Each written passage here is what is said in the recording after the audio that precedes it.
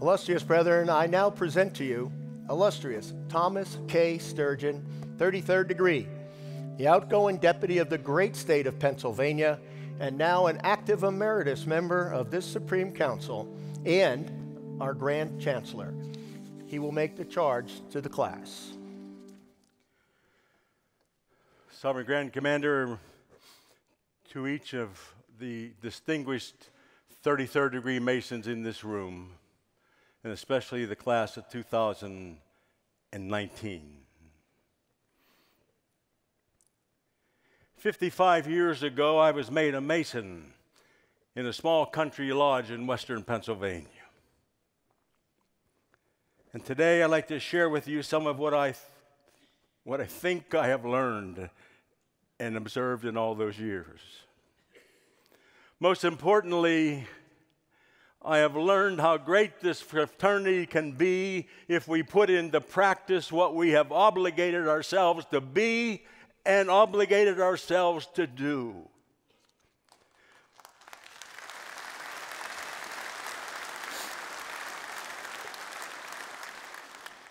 Those of you present in this room today are the leaders in Freemasonry. In the degree today you heard the words, you are proclaimed a leader and commander among all your brethren in the Northern Masonic jurisdiction with duties and responsibilities commensurate to that exalted rank.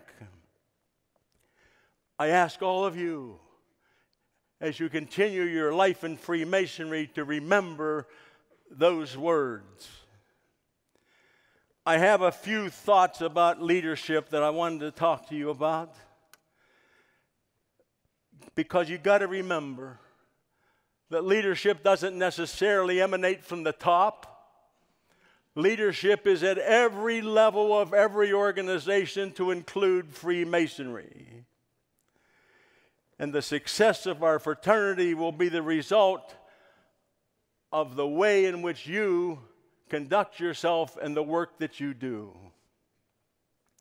A week ago, I heard the Sovereign Grand Commander in the Southern jurisdiction retire, and he talked about in his 15 or so years, all of the strategic plans and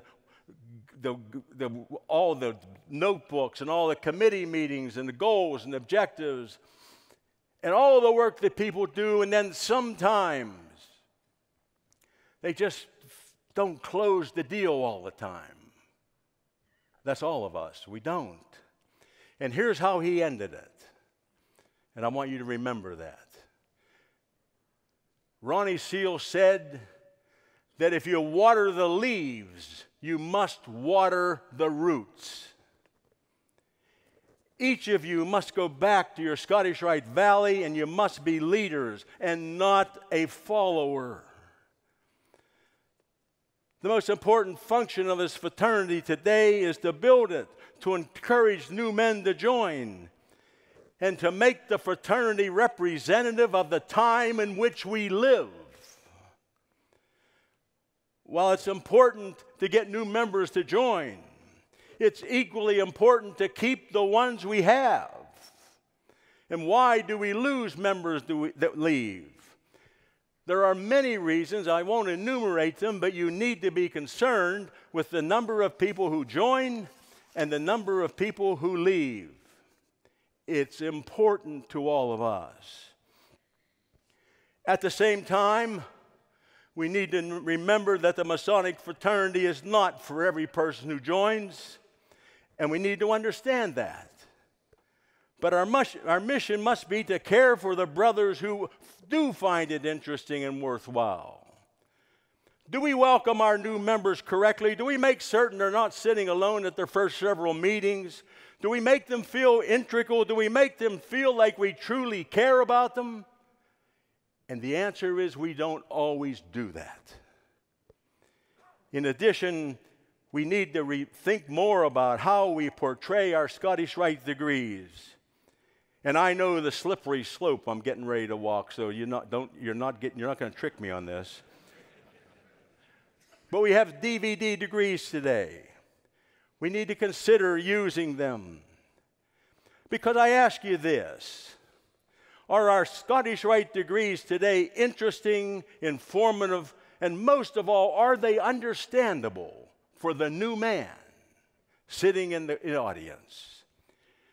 Do you think the majority of new members understand what they have just witnessed in some of our old sword and helmet degrees?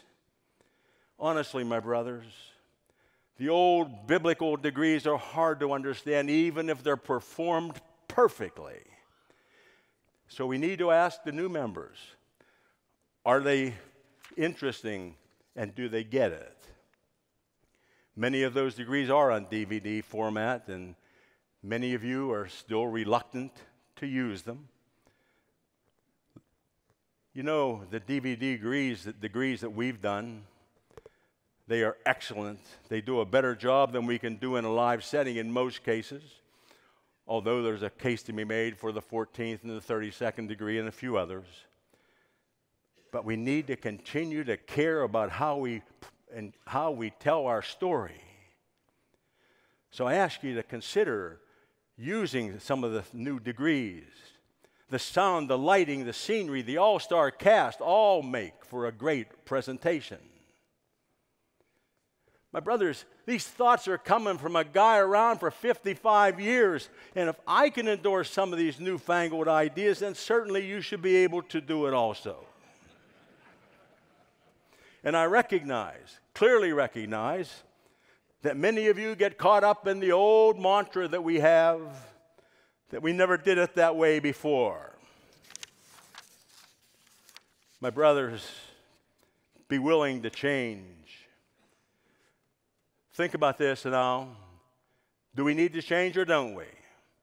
In 50 years, we've lost 75% of our members in a country that continues to grow in the number of citizens. We have made progress in the last couple of years with membership development, and even with that improvement, we lost three times more than we took in.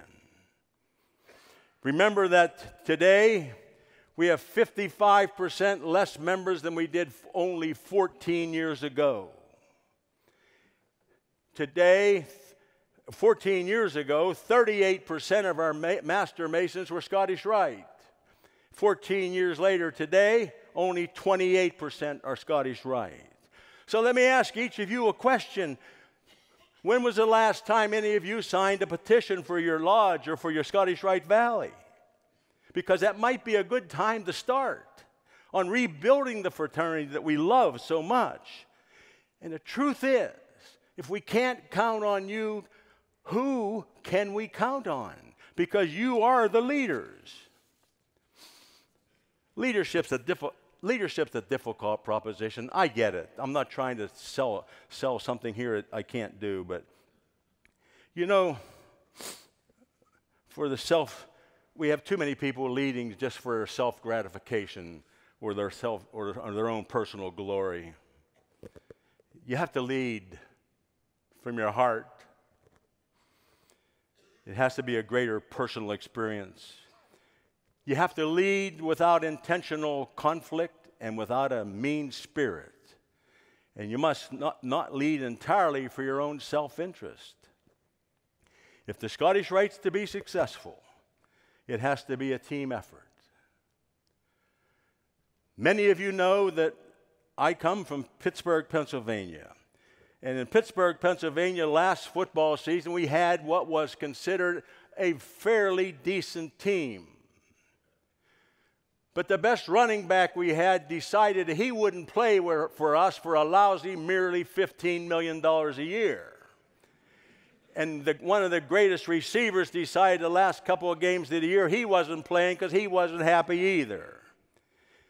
It was a cancer that affected the team. Don't think your Scottish Rite Valley is any different than that Pittsburgh Steelers story. We sent one to Oakland, though, and he flew into the training camp in a hot air balloon that he blew up with his own hot air, I think.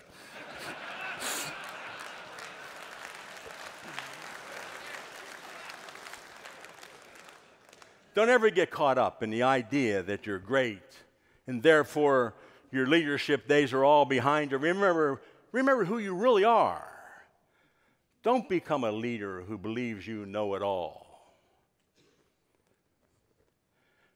Don't ever get the idea that the success that your valley has achieved is because of you. Let me tell you an embarrassing story about me. I had the privilege to serve as the Grand Master of Masons in Pennsylvania in the year 2010 and 2011. And I made some significant changes, some of which you have heard about and some of which you still don't agree with, and I get that also. But I went home one night after some regional meetings we were having, and I thought I was getting a better feedback after a few of them, and I was getting undressed, and I sat down on the bed, and my wife said, "How'd it go?" And I said, "You know, I think they're getting it. I think what I'm doing is going to work." And I said to her, as I crawled in through the covers over me, "I wonder how many grandmasters could really pull that off." And she said, "One less than you think, go to sleep."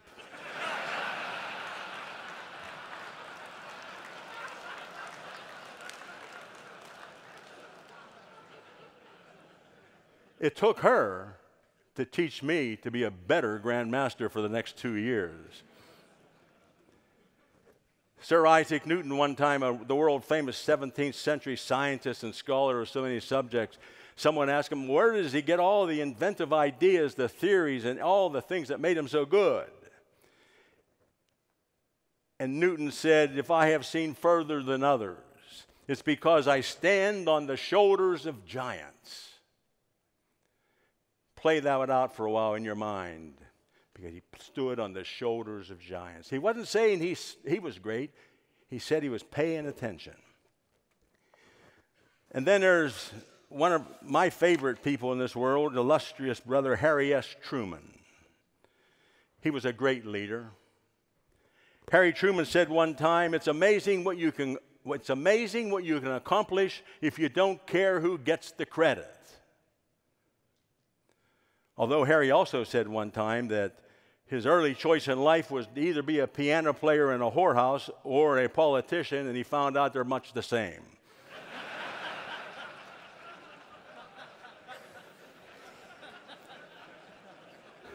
In addition to growing our membership, we must never forget how important it is to understand what it means to be a Freemason and understand our profound philosophy. We cannot live in the past, no matter how glorious our history might be. Masonry is the men. The lodge is the members. And the time is now. If we're going to be successful in growing our beloved fraternity, we must become more cognizant of how we treat our brothers. It can be best explained by a statement that our brother Sir Winston Churchill, who stated, "To build may have been the laborious task of years. To destroy can be a thoughtless act in one day." Let me say this. In our Pennsylvania ritual, and maybe some of yours, we say this: love one another in obedience to the will of God. And we also say, I will support a brother Master Mason's character behind his back as well as before his face. Think about it. Do we practice those two important virtues of our fraternity every day? Have you ever obligated yourself to help, aid, and assist a brother Master Mason? I think many of you have.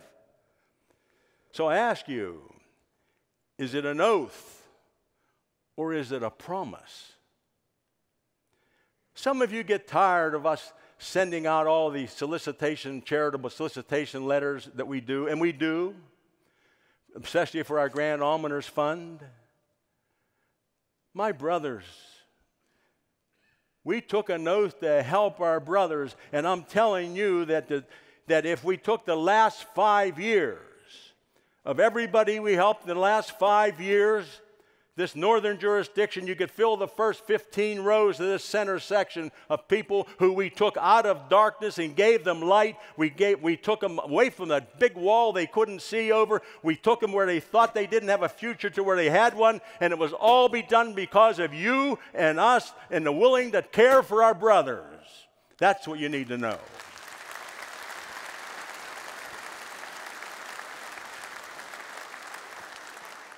Our greatest failure in our Masonic lives is to not be in harmony with our brothers. From our first day as a Freemason, we should continue to build the temple within us. And if we do, we'll be better human beings and more perfect Freemasons. Freemasonry teaches us human values and reminds us of our duties to love and respect one another. A perfect Mason should show absolute respect to all of our brothers and live with them in perfect harmony, regardless of any personal animosities. A good friend of mine said recently, "Smile more than you cry, give more than you take, and love more than you hate." My brothers, our good Masonic mind requires tolerance, patience, understanding, and sometimes forgiveness. It doesn't mean we can't disagree or even have debate, but the disagreement and debate must always be fraternal. In the Holy Bible, in the book of Proverbs, chapter 18, verse 19, it states, "A brother offended is harder to be won than a strong city, and their contentions are like the bars of a castle." To be successful in this great fraternity of ours, we must work as a team, be led by a leader who is sensitive to the feelings of all involved. We will always disagree. Sometimes, of course, but we have to learn to disagree with fraternal grace. Now, let me get this out of the way. I know there's people in this audience from Pennsylvania who are saying Sturgeon should have practiced what he was preaching. I know that. I sincerely tell you, I always tried to be Masonic and tried to be fair. But, you know, I came from a profession of managing hundreds of police officers, and it's likely that I was probably harsher at certain times than I should have been. But regardless of my personal inequities, I consciously tried never to forget to lead this fraternity, and it was different than being a police chief. So the point is that I wasn't perfect, nor do I expect you to be either. What is necessary and expected is that you be aware of how you treat your Masonic brothers. If you're true to our teaching, then we know there was only one who was perfect. I have learned that people will forget what you said, will forget what you did, but people will never forget how you made them feel. My brothers, over the years, we've had too many caretakers and not enough leaders. This fraternity was running on automatic pilot, and few brothers realized that we were shrinking. So I ask each of you, you're the leaders of Freemasonry right here in front of me. Are you a caretaker or are you a leader? And there's a big difference, I'm going to tell you. My illustrious brothers, we have a sovereign grand commander who leads with a wide-angle vision, who is implementing new changes with modern objectives. He has a path-forward team with new ideas and a definitive plan to move the Supreme Council into the next generation. The commander has demonstrated his willingness to make change, even by having a female as part of his brain trust. Join this thinking leader. And he still enjoys being called the DeMolay Kid from Clifton, New Jersey. He's a man who believes that blood is thicker than water, but nothing is thicker than brotherhood. So as I stepped down, I told him last week, I don't want to go. 20 years as an active member, I assure all of you, I'm not just a man. I'm a Mason. I gave it all I had. Maybe that's not fair, but I think I did. I worked pretty hard at it, you know. Never regretted a second of it. I loved it. I love the way I feel when I see my brothers. You can't buy it. It's not for sale. What we have is not for sale. Right there tonight, a brother and I came together.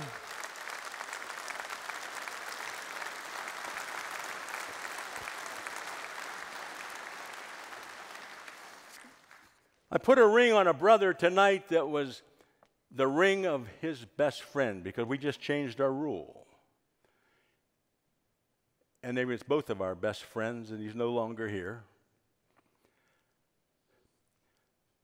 That's a moment that only you can get by being a Freemason. We hold the world hostage on good feelings. And darn, I tell you, it was a moment forever. So my illustrious brothers, let me sum it up. It's important to make this ancient and honorable fraternity increase in membership. It's important to provide good leadership, and it's important to maintain financial stability. But the most important function of Freemasonry today, and for each and every one of you, is how we treat our brothers. We respect and love them as Freemasonry, by Freemasons. And if and when we do, only then will this fraternity flourish the way we expect it to do. My brothers, love one another in obedience to the will of God. Thank you very much.